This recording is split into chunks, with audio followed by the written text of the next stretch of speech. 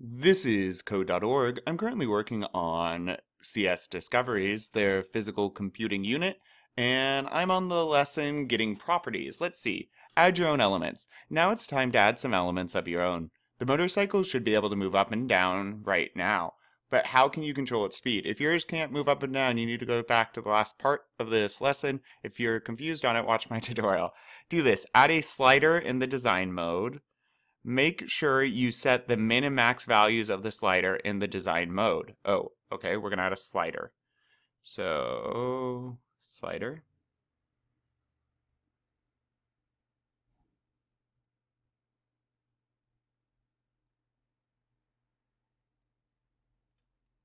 Whoops, whoa. I'm gonna delete that. That's not what we want. Okay, so I'm gonna call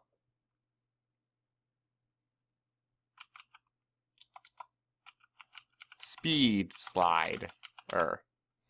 That's fine. A width of, why not, 200. Okay, I'll put that there. Oh, the min and max values. So the minimum will be, where's that? Here. The min will be 0, that's fine. What should the max be? 50 would go off the screen so fast.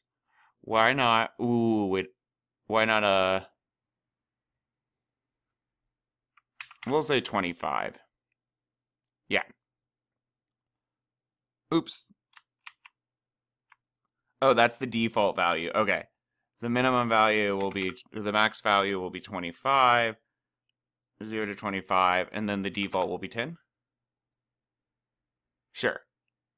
Perfect. All right. Now, we made our slider for that. Create an event that will trigger when the slider is changed. So now we're going to do what we have been doing, and I'm going to go grab onEvent, and let me get some more space here.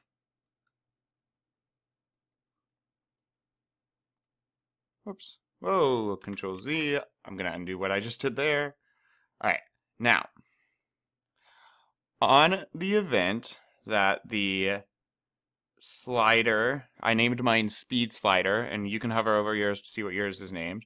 On the event that speed slider is changed, okay, we are going to variable. Oh, except we already have speed, but it's universal. So we don't need to declare it again. We can use speed.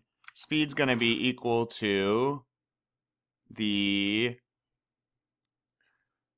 we need UI controls because we're going to get the property. And what property are we going to get?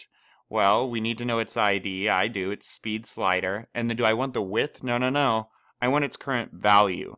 So, hey computer, get the property speed slider, grab it, and when you do, what's that value? And whatever that value is, right now it would be equal to 10 because that was the default. Speed is now going to be equal to that. Okay.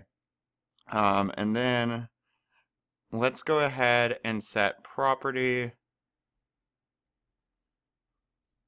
to, now we want to set the property of the motorcycle like we're doing. Oh, wait. No, we don't. We only want to actually move it when we press the buttons. We just want to change the speed and leave everything else alone, I think. Okay. Let's give that a shot then.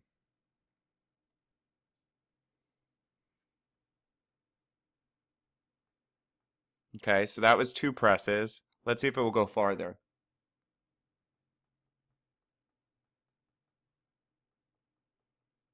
I'm not sure. Let's do this. I'm going to say the maximum value is 50, and I'm going to make the steps 5. And then let's have the default be 25. Okay, so let's crank this up to 50. Oh yeah, that's big, because if we now go all the way down here, oh my gosh, I can't even see it move. Maybe that much? That's so cool. We're controlling the speed with this toggle.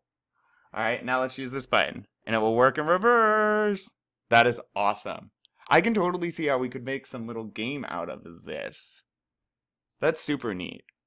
All right. Onward.